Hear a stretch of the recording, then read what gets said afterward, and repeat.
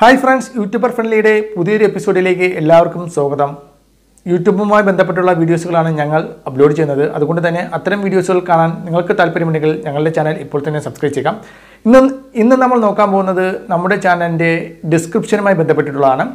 വീഡിയോയുടെ ഡിസ്ക്രിപ്ഷൻ അല്ല, അത് ഞാൻ കഴിഞ്ഞ വീഡിയോയിൽ പറഞ്ഞു തന്നിട്ടുണ്ടായിരുന്നു. ഇന്ന് നമ്മൾ നോക്കാൻ പോകുന്നത് ചാനൽ ഡിസ്ക്രിപ്ഷനെ കുറിച്ചാണ്.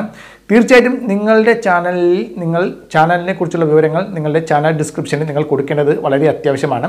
എങ്കിൽ മാത്രമേ നിങ്ങളുടെ ചാനൽ എന്തിനെക്കുറിച്ചുള്ള ചാനലാണ്, ഏത് ടോപ്പിക്കാണ് നിങ്ങൾ ഏത് തരം വീഡിയോസുകളാണ് നിങ്ങൾ അതിലേക്ക് അപ്ലോഡ് ചെയ്യുന്നത്, എന്താണ് നിങ്ങൾ ചാനൽ കൊണ്ട് നിങ്ങൾ ഉദ്ദേശിക്കുന്നത്, ഇതെല്ലാം യൂട്യൂബിന് മനസ്സിലാവുകയും നിങ്ങളുടെ വീഡിയോ അതനുസരിച്ച് പ്രൊമോട്ട് ചെയ്ത് കൊടുക്കുകയും ചെയ്യുകയുള്ളൂ എന്നുള്ളതാണ്.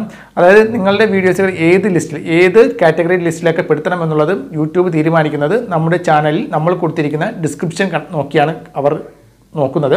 അതുകൊണ്ട് തന്നെ തീർച്ചയായിട്ടും എല്ലാവരും നിങ്ങളുടെ ചാനലിൽ ഡിസ്ക്രിപ്ഷൻ ബോക്സിൽ നിങ്ങളുടെ ചാനലിനെ കുറിച്ചുള്ള കാര്യങ്ങൾ നിങ്ങൾ എഴുതിയിരിക്കണം. അപ്പോൾ അത് എങ്ങനെയാണ് എന്നുള്ളത് ഞാനിപ്പോൾ പറഞ്ഞുതരാം. അതിനായിട്ട് നമ്മുടെ യൂട്യൂബ് ആപ്ലിക്കേഷൻ തന്നെ മതി. അതുവഴി തന്നെ നമുക്ക് എല്ലാം ചെയ്യാൻ സാധിക്കും എന്നുള്ളതാണ്.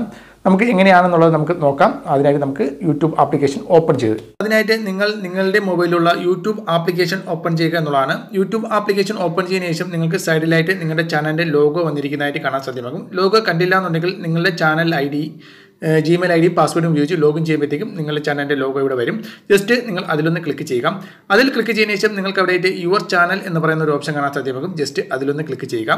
അതിൽ ക്ലിക്ക് ചെയ്യുമ്പോൾ നിങ്ങൾക്ക് ഇങ്ങനെ ഒരു ഇൻ്റർഫേസ് ആയിരിക്കും വന്നിരിക്കുന്നത്. അവിടെ നിങ്ങൾക്ക് നിങ്ങളുടെ ചാനലിൻ്റെ പേരിൻ്റെ സൈഡിലായിട്ട് ഒരു സെറ്റിംഗ്സിൻ്റെ ഒരു ഓപ്ഷൻ കാണാൻ സാധ്യമാകും. ജസ്റ്റ് അതിലൊന്ന് ക്ലിക്ക് ചെയ്യുക. സെറ്റിംഗ്സിൻ്റെ ഓപ്ഷനെ ക്ലിക്ക് ചെയ്തതിന് ശേഷം നിങ്ങൾക്ക് ഇവിടെയായിട്ട് ഡിസ്ക്രിപ്ഷൻ എന്ന് പറയുന്ന ഒരു ഓപ്ഷൻ കാണാൻ സാധ്യമാകും. അതിൻ്റെ സൈഡിലായിട്ട് ഒരു പെൻസിലിൻ്റെ ഓപ്ഷൻ കാണാൻ സാധ്യമാകും. ജസ്റ്റ് ഈ ഒരു പെൻസിലിൻ്റെ ഓപ്ഷനെ ക്ലിക്ക് ചെയ്യുക.